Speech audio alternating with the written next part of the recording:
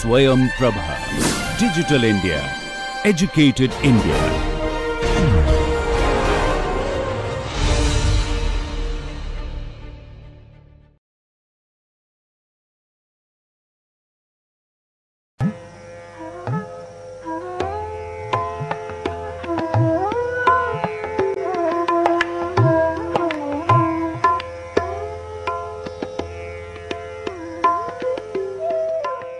Okay, so this and the next lecture, we are going to talk about global supply chain redesign. I think, we are talking of not global supply chain design, but redesign. This is because for a number of reasons that we have been dealing with in these lectures, the designs of today, the way you design the supply chains, they are not up to the mark. They are subject to all kinds of pressures, all kinds of disruptions, and so on. So there is a need to think about how to redesign the supply chains. So that's what the topic for this lecture and the next one. So we are going to use, as before, the ecosystem framework to redesign the supply chains. So what people design supply chains as simple linear processes of goods and information swiftly passing through an efficient logistics and IT pipeline, and concentrate only on that part of the pipe directly controlled by them, or at best that of their customers and suppliers. In other words, they are looking at their part. If you are a manufacturer, you look at the manufacturing. If you are a supplier, you look at the supplier. At the best, some of them, if you are a manufacturer, you look at the supplier and you look at the logistics players, but you don't look at the suppliers. Or if you are a manufacturer, you look at the distributors, but you don't look at the retailers. So if you are a distributor, you look at the manufacturers and retailers, or mostly retailers, and don't look at the manufacturing effects. So that is the current state of affairs, and also, as we said several times before, it is something like supply chain design, supply chain demand supply matching. So that is the kind of thing that we have, and this is a myopic view. This has to change, and people have to have an idea of the entire supply chain from end to end, from materials inputs to the customer, to the consumer, and also look at all the things that are happening, the ecosystems, the governments in which your suppliers are subjected to, and so on. So basically, you have to take an ecosystem view of this. So what is supply chain redesign? The current supply chain networks, as they are designed today, and using all kinds of packages like ERP and others, are subject to disruptions and innovations in the ecosystem elements, resources crunch, and several other factors. In other words, there are disruptions due to earthquakes and so on. There are disruptions due to financial crisis. There are disruptions due to wars, and there are disruptions to oil price increases, and so on. So, but ultimately, they will affect the supply chain performance and also the cost savings. So disruptions can originate from banks, from governments, bankruptcy of suppliers, natural disasters, piracy, cyber attacks, port strikes, and several other unknown factors. So one can say, look, we don't know where the disruptions are going to come. How can you mitigate them? Well, the issue, it is fine, but one cannot anticipate all risks, but they cannot be ignored either. You cannot say, I don't know the risk. These are known unknowns or unknown unknowns and so on. You can say all kinds of things. It's a perfect storm. It is something. It is like a black swan, and you can give any number of metaphors and try to escape from that. But at the end of the day, you cannot ignore them. You have to do something to mitigate them. So, not only disruptions, innovations in products, manufacturing and delivery processes, business models, government-to-government relations such as FTAs, regulations and deregulations, and many more affect the supply chain. So there are technological disruptions which are happening, like the cloud, big data, you name it, and wireless, cell phones. There are several things which are happening which will disrupt your supply chain. And fluctuations in resource costs, wages, oil prices, foreign exchange are important for the bottom line. For example, the prime thing why outsourcing to low-cost countries has been adopted, and it was favored by the developing countries and the multinationals, is because of the low-cost sourcing. But that low cost is disappearing because of the wage increases, oil price increases, which will affect the transportation. There is a lot of foreign exchange fluctuations where the emerging market currencies are appreciating. So these will actually are important to the bottom line. So supply chain designed to take all these factors into account rather than resorting to expediting cost saving measures when unknown strikes. So what you usually do is, you basically remove your HR, try to save the costs in several ways. You resort to expediting when your logistics doesn't work, and so on. So, but this is not the way of doing it. You should anticipate the disruptions. Maybe you may not be able to avoid them, but when they occur, you should be able to deal with them. And this should be a part of your design. So it's not as though the disruption strikes you at a later stage and you don't know how to do it. So, okay. So the global supply chain design consists of 2 steps according to us. And one step is this global supply chain formation. That is, you select all your players, all your supplier logistics providers in all countries with whom you want to deal, given your vertical, given the kind of products and services you are providing, who are all the people who are relevant to you. This is kind of social network that you prepare from all countries, from all over the globe. And also assess their performance, know about their countries, know about them, what are the risks, what are the innovations they are going to do, and what would be the performance, and so on. How do you select them? And collect all this information. And building governance mechanisms or frameworks for partner selection, coordination, and control. So, as we saw before, governance means partner selection, coordination, and control. But in the design stage, you should build all the governance mechanisms or frameworks for doing it.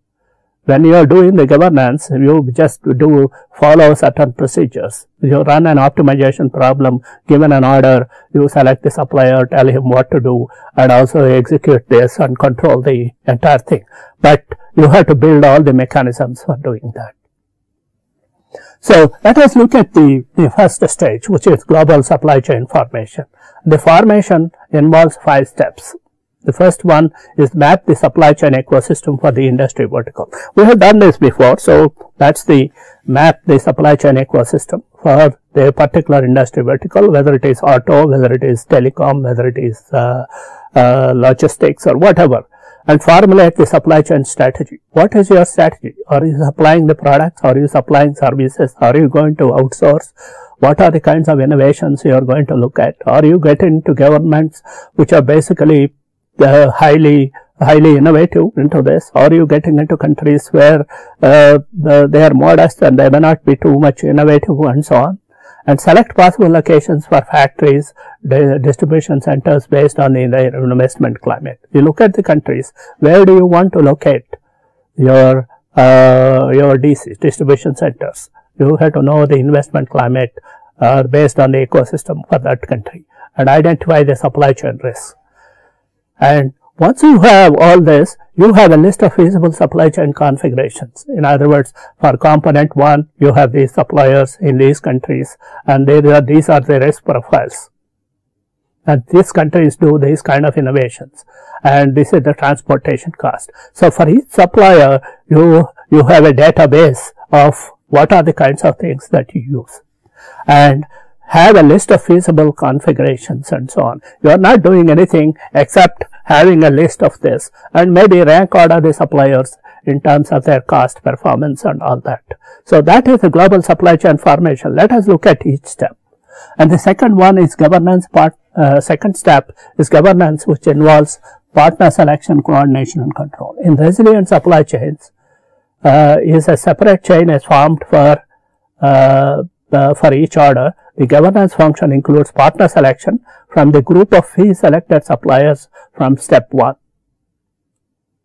And coordination, determining who does what, when, and communicating to everyone, and execution. So,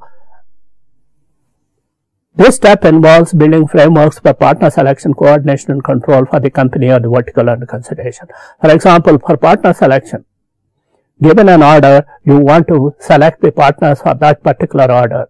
So, which will minimize your cost, maximize your minimize your lead time and so on. So, this usually comes into some kind of an optimization problem. And coordination determines who does what and so on. This is the typical supply chain planning problem. And execution is you have to build a tower or monitor the order status so that processes work as per plan and control exception events. So, building a control tower or designing a control tower which will monitor all the things that happen in the supply chain so that the execution is perfect. So, these are all the things that you need to do in the design stage.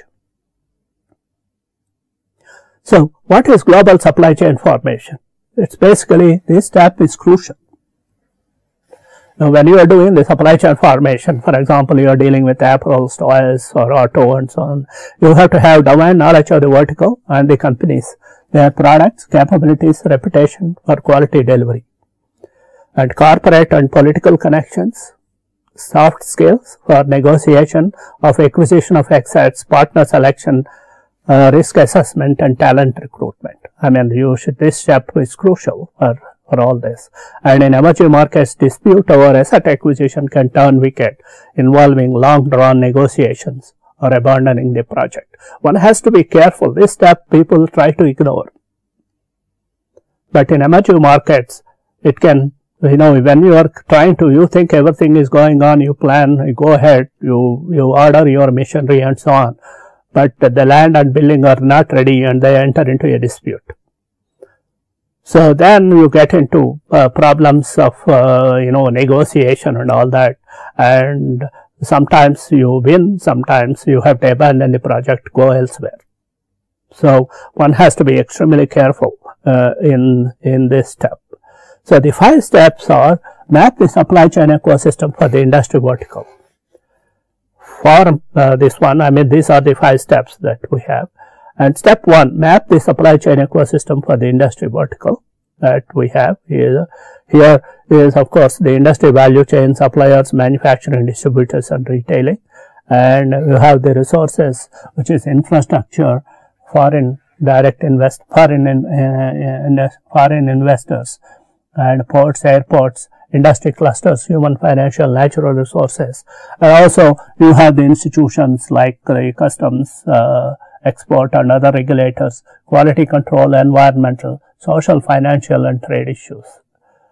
And you have the delivery mechanisms like logistics, transport and logistics parks, etc. So, basically you can, for your industry vertical, this is a generalized supply chain ecosystem, but for your industry vertical, for example, if it is auto, then you can map the auto one, and if it is, say, food, you can map the food one, and then these things, the regulations and the resources that are required and the delivery mechanisms, they particularly differ. If it is an electronic supply chain, you may want air delivery. This one, if it is books supply chain, then you may want home delivery, you want e-delivery and so on. So, basically these things depend on the vertical that you have. So, step 2 is formulate the supply chain strategy. So, let's look at what is the supply chain strategy here. So, decide on the product you are selling. In other words, are you selling the product in its form, or the knowledge of the ecosystem? In other words, in situation, if you are a trader, you don't sell any product, you are just orchestrating and what you have is your knowledge and connections of the ecosystem with the government, with the other people and so on.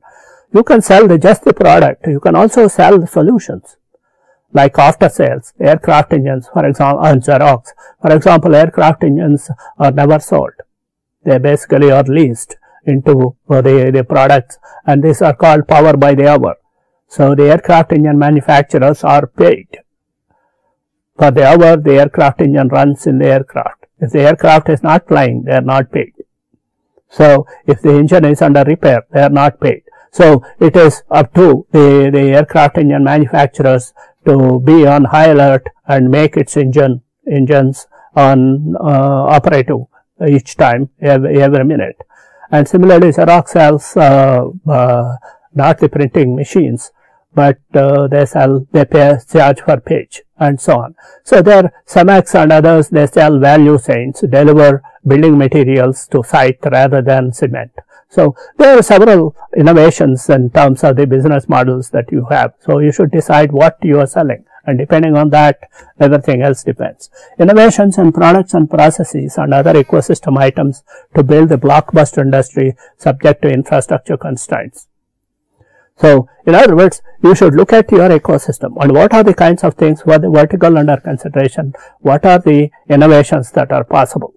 Deregulation of the airlines or FedEx, courier services, Southwest, direct routes rather than hub and spoke, Tata Nano, which is this one, clusters, digital delivery, home delivery. What is that? That are the innovations that are possible. These could be new to the market kind of innovations. They need not have to be new to the world kind of innovations. So in other words, these could be practiced in other countries by other companies. So, but you have to get them working for your vertical, in your country, and identify the strategic areas for partnering or outsourcing in the value chain, including the risks of partnering.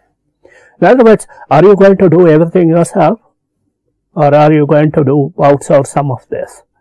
So basically, make or buy decisions, local or low cost country outsourcing, foreign direct investment or outsourcing. In other words, if you are doing foreign direct investment, then you are going to have your own plants in the low cost countries, or you can outsource, you can have joint ventures, you can have several other things.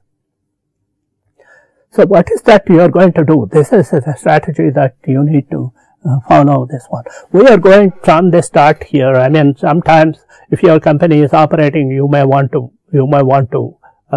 start in the middle, but the point is, that is why we are calling it supply chain redesign. You have already a design, you have already operations, you have a strategy, but by going through this kind of procedure, then you can see how you can improve yourself or change things so that you are more competitive.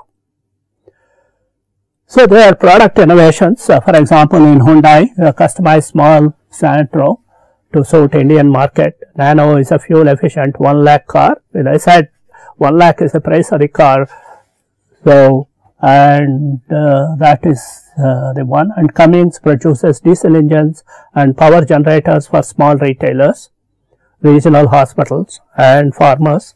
So because there is the power shutdowns in India for long, so this is one that is power generators are very popular in both households as well as in business. And General Electric announced 2 revolutionary products, $1,000 handheld electrocardiogram and a portable 15,000 PC based ultrasound machines. So basically these are all used even now in this, originally developed for emerging markets, the ECG device for rural India and the ultrasound machine for rural China, but now is being sold in US, pioneering new uses of such machines. So once you have a machine, you could do something. So these are all product innovations, although done for the emerging market. Some of them, sometimes these can be transferred, these can be used even in developed markets. So there is what is called business model innovation. So business model innovation is reconfiguration of activities of the existing business model of a firm that is new to the product service market in which the firm competes. So the way you compete in the pharma is different. One thing is to sell a product. That's one way of doing it. The second thing is, you can sell a service. In other words, in a selling Xerox machines, you sell per page charges. So, for example, instead of selling servers and other equipment so on for storage, you can lease the space in the storage in cloud computing. So basically there are several examples of these business model innovations. Southwest Airlines, for example, when it started, when the airlines were deregulated in the United States, Southwest Airlines borrowed a business model from interstate bus transportation and applied it to airline industry. Well, you can apply it here in India and so on. McDonald's brought traditional assembly line techniques into the fast food business. So basically, if you want to save costs and time and so on, then you have a menu driven service, and like it works like an assembly line. Xerox does not sell copying machines, but installs and maintains copying machines in offices and charges on per page basis. And powered by the other, aircraft engines are paid for the number of hours they are flying in a flying aircraft. So there are various kinds of business model innovations. You have to find out which one suits you best. And use innovations in regulations. The governments have deregulated the telecom industry and made many positive policies. Allowed private and foreign shops to this one. Created special economic zones to attract equipment and other manufacturers. Allowed foreign players to participate as manufacturing and service providers and so on. So companies should use these to advantage. I'm just giving you an example of the government may deregulate this one, but what happens is the companies should use these deregulation to their advantage. For example, if there is a FDI possible, then you should go to that country where telecom is deregulated, and you should use the special economic zones, and you should basically participate in manufacturing and service industries. So when you are selecting a supplier, or when you are selecting a country, a location, then it's important what are the possible innovations that you can use given the government regulations. And there are disruptions, and the cloud comes in a big way. The growth of cloud delivery models help to start up pay-per-use model rather than buying, installing and maintaining servers. The new cloud architecture can address the needs of orchestrators trying to manage loosely coupled networks. So one thing that happens is, if you don't want to manufacture anything, if you want to do your service only kind of thing, then it's possible you can use the cloud architecture as an orchestrator. And other industries such as healthcare, finance, logistics, education get disrupted by cloud. In healthcare, patient records can be accessed from the cloud. The cloud is something which is being used, this one. For example, if you are an orchestrator, all your information can be in the cloud, and you can use, and all this big data that is collected by the cloud served in the servers of all the players, then you can use analytics to to plan for your services.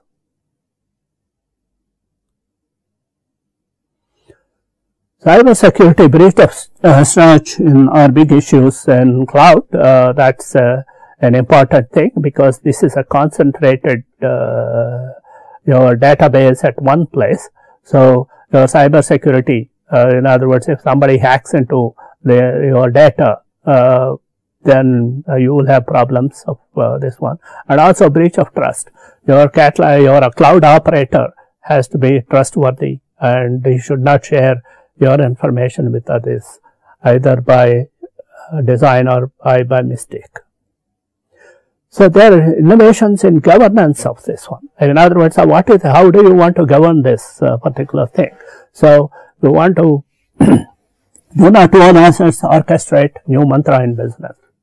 And this is one way of doing it, but you may not be able to switch to this governance model right away unless you outsource a lot of it. If you are a manufacturer, and your competencies are design, manufacturing and all that, you outsource to the suppliers, you outsource to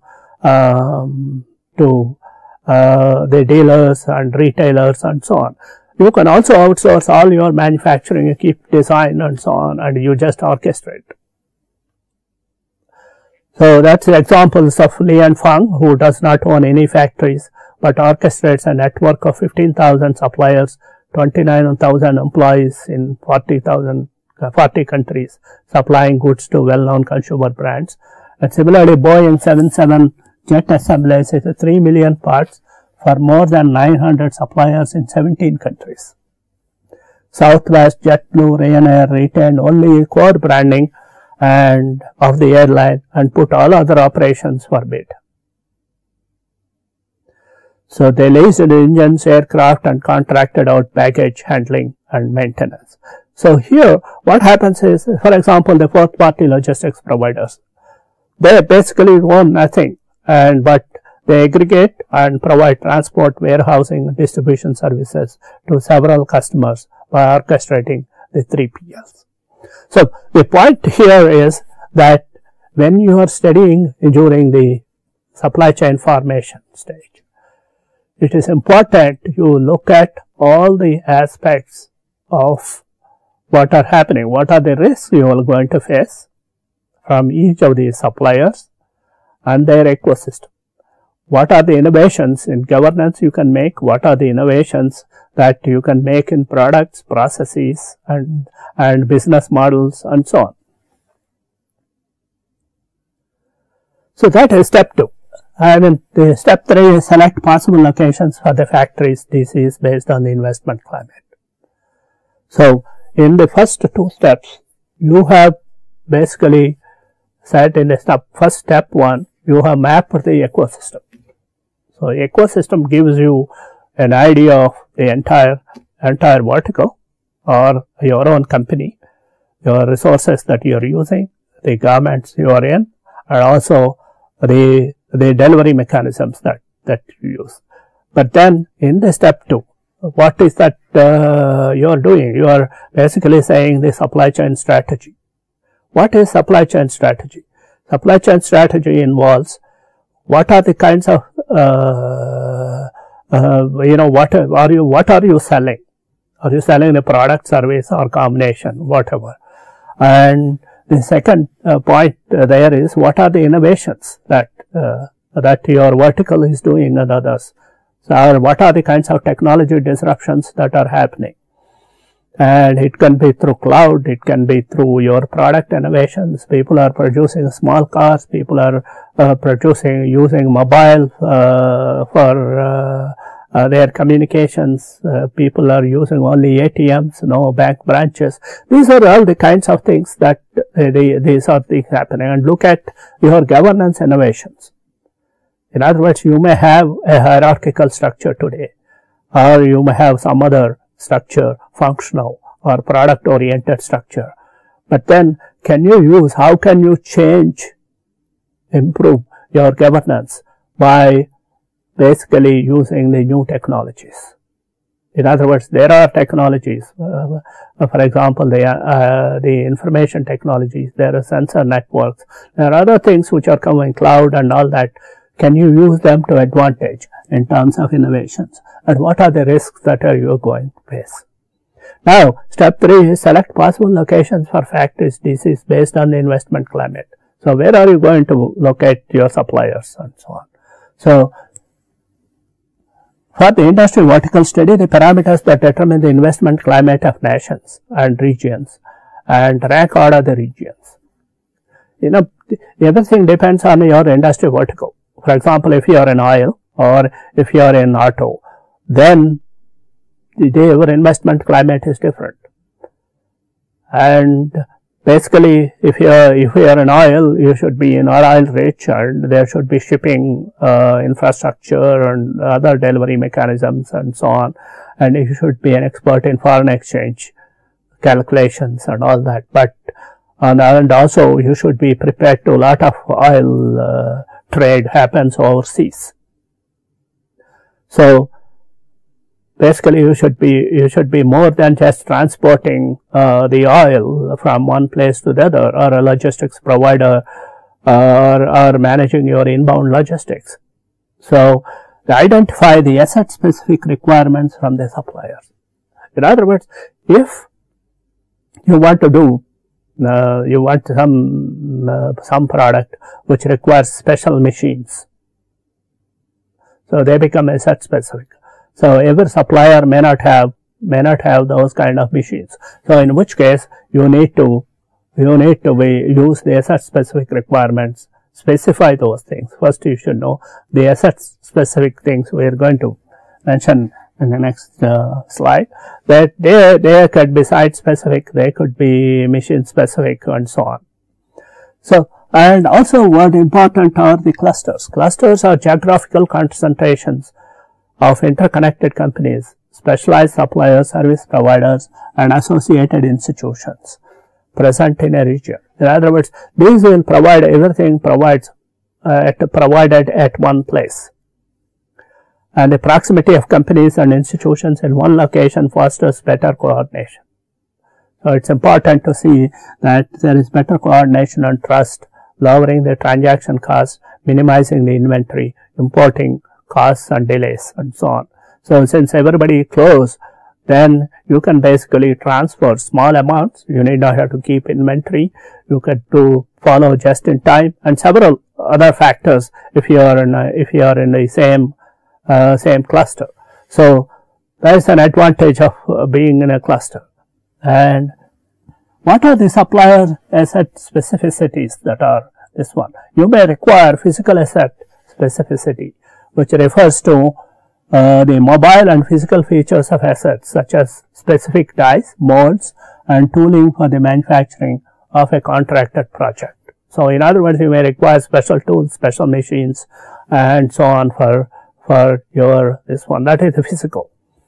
Their dedicated assets represent specificity represents discrete and or additional investment in generalized production capacity in the expectation of making significant sale of a product of a particular customer.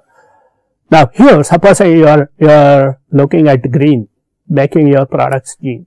When you are making your products green, then if you were trying to think that because of the green is going to be the fashion of the day, then you are going to have significant product demand in near future, then you want to do an additional investment into the production capacity. Well, you may do it as the owner of a manufacturing, but you need to have the suppliers also do their capacity expansions. So dedicated asset specificity, it represents the additional investment in production capacity with the expectation that you are going to make it big next day. Human asset specificity requires in a learning by doing fashion with long-standing customer specific expectations. So in other words, for example, all the software providers, these companies both in India and abroad, they basically take graduates and then train them in all software languages as well as in programming and others. They have their own institutions where people are trained. So in other words, this is a specific asset that you have to create, and it costs money, but you are doing skill-based training for this. So this is the kind of training. Is your supplier going to do it? Well, he may do it, but he will charge you. So, but he may charge it, but you may impart all the specific skills that you have. And site specific as specificity, site asset specificity refers to successive stages that are immobile and are located in close proximity to one another so as to economize on inventory or transportation. Now, supposing you have a port where you want to send all your goods. So if you want to have a distribution center near the port, so that what you could do is to get a manufacturing site nearby, and from the get all your suppliers to have a supply hub near the manufacturing or near the DC, and transport via the port. So to do all this, that means somebody, your logistics provider, has to build a warehouse, or your suppliers need to have a supply hub near your manufacturing facility. So these are all becomes site specific. What happens once you build and if the situation changes? Then these may not be useful. So there is a risk associated with this, with all this. For example, if you build a warehouse and if the demand drops, the warehouse becomes empty. So if it is a specific temperature sensitive warehouse, then you have invested a lot in the air conditioning and other temperature sensitive things, and those things may go waste. So there are also what are called global competitiveness indicators, which require attention. These are basically to look at the country where you are in, and the competitiveness indicators are national policies for openness in trade and market. When you are looking at your supplier, you are looking at also his or her ecosystem. Now, one of the things of the ecosystem of the supplier is the governments. So the national policies and openness of trade and the markets. You are interested, you want to get outsource something to them, but what are the national policies of the suppliers? So best practices for international trade. So in other words, do you have trade facilitation and others, or it takes 1 month or 2 months? Is it very expensive for transport and so on? And do you have legal and enforcement systems? In case of problems, do you have judiciary, effective judiciary? So that becomes an important thing. Infrastructure for a global economy. Do you have ports, airports? Do you have freight corridors and so on? Financial services for a cross-border commerce. Well, you have to deal with foreign exchange and transfers. So you should have financial services for cross borders, that is the banks on either side, which will deal with this one. But of course, you need human capital. So if you are looking at global competitiveness indicators like this, all these things become very important. So when you are selecting a supplier, or you are selecting a place for your DC, or you are supplying a place for something, then you should have a look at the country's global competitiveness indices, their judiciary, that's very important, and their best practices in international trade, because that affects your transportation costs and national openness and so on. Supposing they suddenly say they will turn protectionist, then you would be in trouble. So it's very important that one should look at the national competitiveness. So if you look at the national competitiveness industries, so there are material available or information available on the global government policies, and their exemplars are 80%. Whereas if you look at top 5 exemplars are 70%, and OECD countries are 72%. But if you look at all the BRIC countries like China, India, Russia and Brazil, they are basically between 40 and 50. For example, India is 42%, and Russia is a little better, 45%, and Brazil is also 43%, and China is 50%. So I think you will find in terms of the policies, these are exemplar countries. And these are all the BRIC countries where a lot of things are happening. You will find countries that have very good growth record like China, India, Vietnam, Laos, Indonesia, Pakistan, Bangladesh rank very low on these indices. And countries which rank very high, they don't attract much trade. So there is some kind of a dichotomy here. It's not necessary that you have a good ranking that you should have very good growth. But what this diagram tells you is whether you can have this one, the people who are doing this trading here are facing risk, they are taking risk here. Whereas if you are in these countries, the risk will be less. So what probably is due is they are low cost countries, their growth is high here, and if you are having good products, you should have short term investments into this. In other words, for a specific order, if you are doing the apparel order or if you are doing electronic orders, you should do very short to minimize your this one. In other words, you should finish your transactions within 6 weeks, so that before any changes happen. So these are about national policies that are important for this, and investment climate at various levels. You know, you look at the country that they are in, and what are the levels? Logistics and IT, regulations, resources and management. That is the country competitiveness index, which you can generate by looking at infrastructure, 3PL, software developers and software infrastructure. And you can look at the customs, trade, tax policies, industry, FDI, incentives, labor, unions, foreign exchange, legal enforcement and so on. You can look at the resources, human, financial, natural resources, mines, land, water and management skills. So these are all the ones that determine the country competitiveness.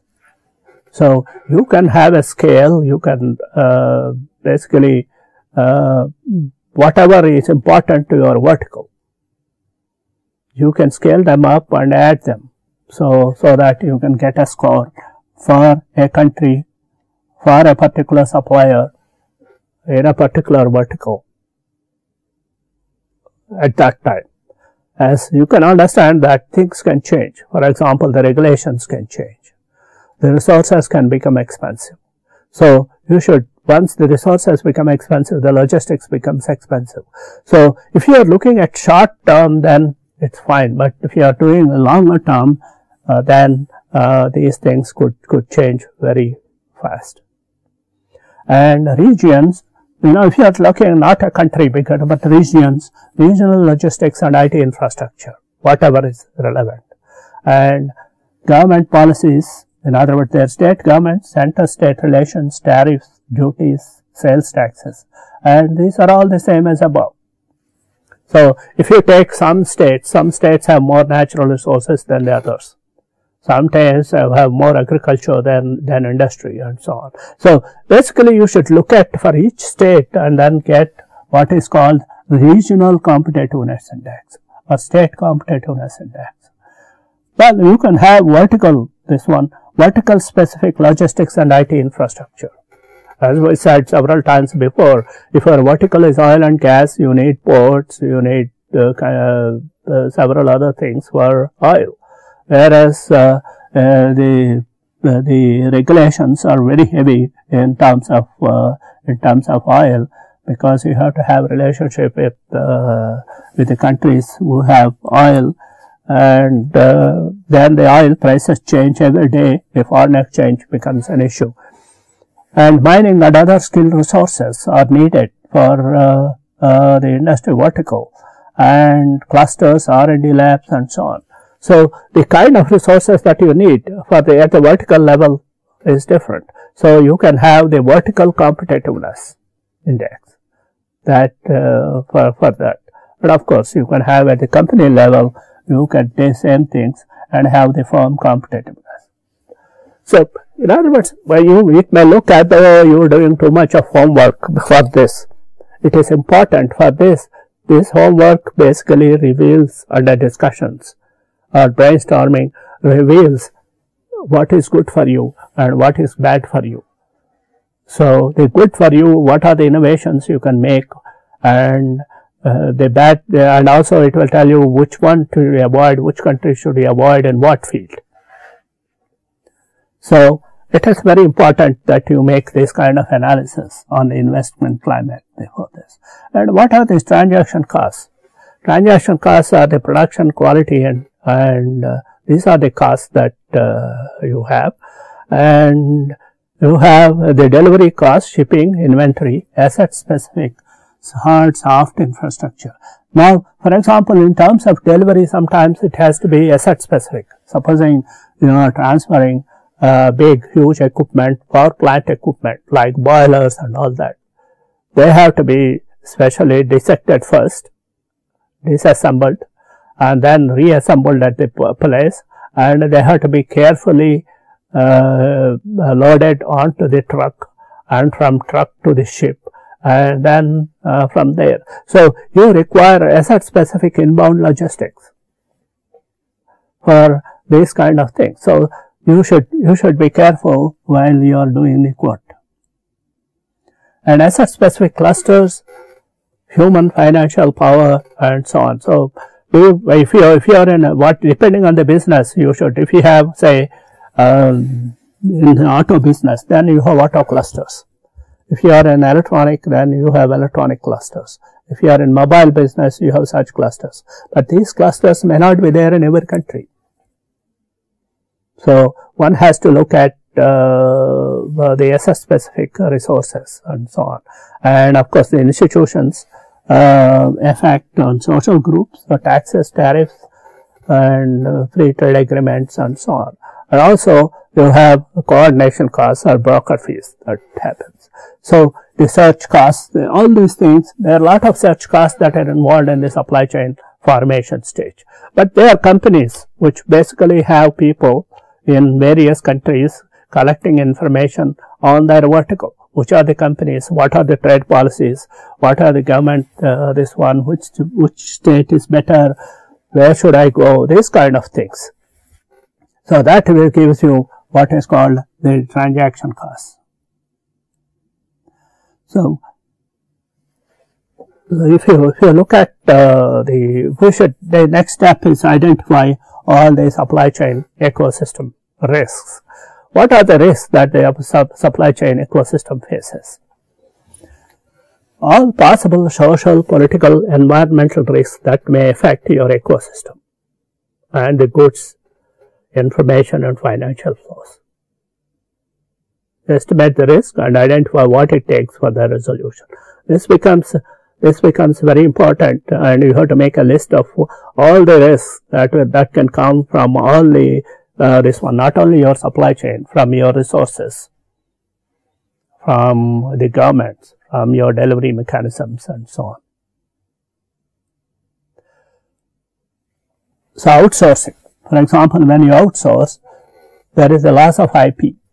When you outsource to somebody, you have to basically train them to use your software, or how to design your particular product, and so on. Quality issues, transport delays, foreign exchange fluctuations, energy costs escalation, loss of goods due to theft, piracy, and so on. So, there when you try to outsource and when you are doing something, either during the process of manufacturing or during the transport, there are several things that can happen. In case of mergers and acquisitions, all the risks associated with their supply chain ecosystem must be considered. Supposing when you are doing mergers acquisition with a particular company, you not only look at their financial and other this one, you should look at their suppliers, and so on. And there you should look at their government. You may buy a particular company, but or you may this one, the government may have some hidden clause somewhere which will not allow you to function independently. So, one has to be careful in terms of mergers, acquisitions, and so on. Large scale and high degree concentration. For example, there are giant firms. Everybody thinks of big firms. There is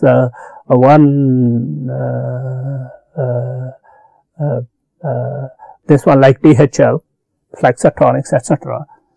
That they have big firms, but then what happens is when your firm, which is located in various countries, everything affects your company. So, and also if you have clusters like low cost clusters in China, IT clusters in India, and these clusters become very highly vulnerable because they are all co-located, and anything that happens like natural disasters or any terrorist strikes, so basically they can get into problems.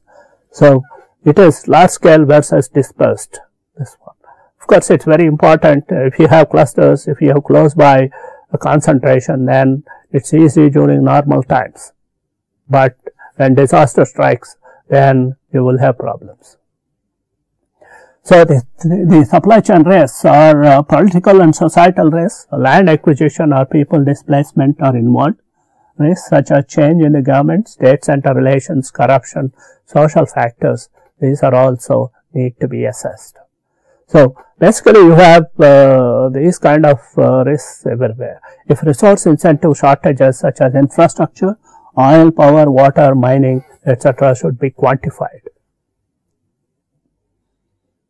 it becomes highly important that you do. So then you have the cyber security, the biggest risk of connectivity. In other words, when you are connecting to the internet and you have a cluster which is or you have in a cloud platform which is operating which is storing all your data and so on, then you have a biggest risk of connectivity. So computer systems are subject to electronic attacks originating from sources that are usually unidentified. You don't know who is stealing your data and so on. The terrorist and counterfeit networks are also globally connected, and they follow the same HR process of recruitment, training people, and also systematic planning processes for implementing their objectives.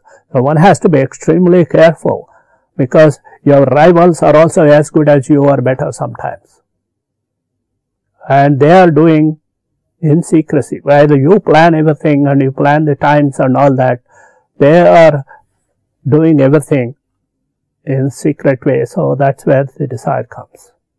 So I think in the next lecture I'll talk about the feasible supply chain configuration for implementation.